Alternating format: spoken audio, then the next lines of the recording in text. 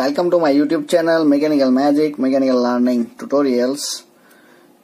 So in my previous lectures I am talking about chip formations in the case of the ductile and brittle materials, and basically we finding that in case of ductile materials, that material having a characteristics of long permanent deformations. So for the metal cutting operations, in the case of the lathe machines, or you can say shaper machines, it will be developing a long continuous chips, and sometimes due to the some arrangement, or you can say some cutting conditions, it will be also generating continuous with the built up each kind of chips.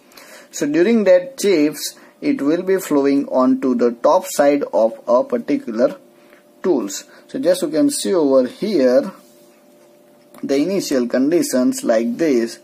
Here it will be the workpiece material, and this one is our tool. So this one is our workpiece tool. So this chips is being formed at that particular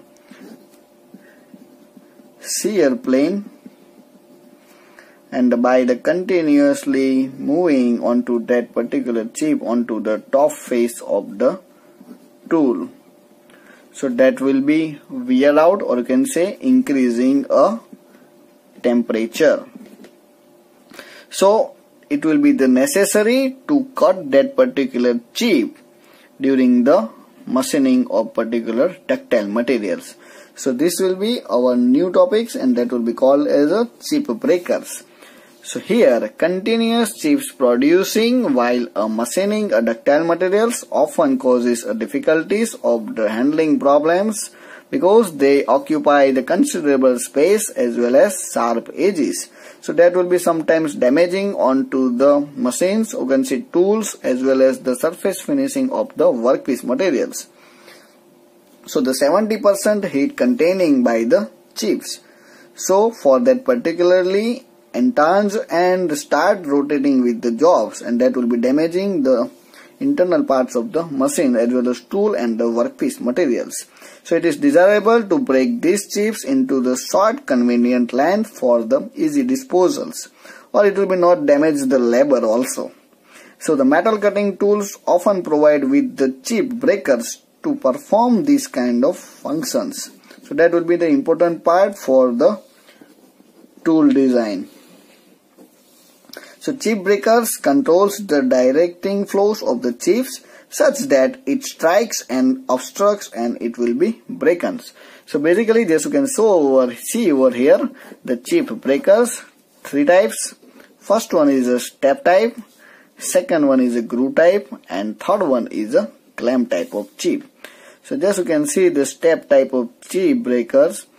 So in your single point cutting tool, such kind of shape is providing onto the tip of the tool. So here just you can see one step is providing at the tip of the tool.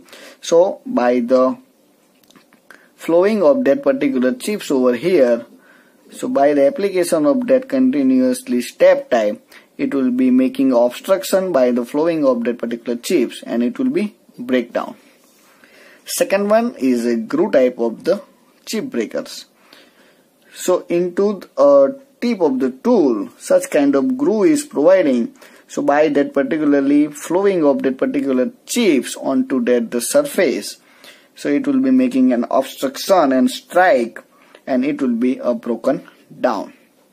Sometimes it will be in the third categories, or you can say clamp type. It will be difficult to make a group or step type according to my requirement of the machinings. So one additional clamp is provided onto the tool. So such kind of chip breakers is called as a clamp kind of chip breakers. So in all that three categories, the main thing is what? The chips is strike with that particular area and it will be broken out.